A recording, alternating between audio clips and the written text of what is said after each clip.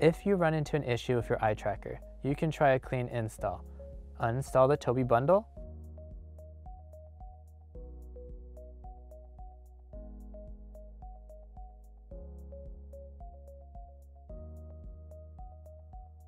go to Device Manager and uninstall the eye chip.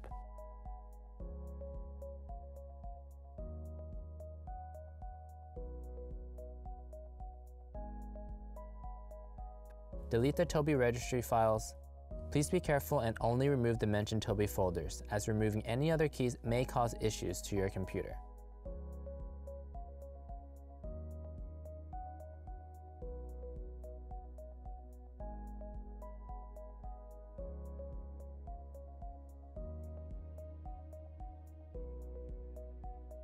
Open Windows File Explorer and delete the Tobii and TET server folders from the following directories: App Data and Program Data.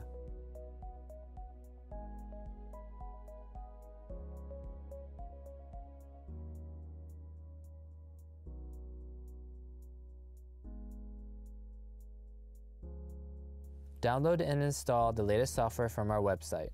Be sure to choose the right tab for your product.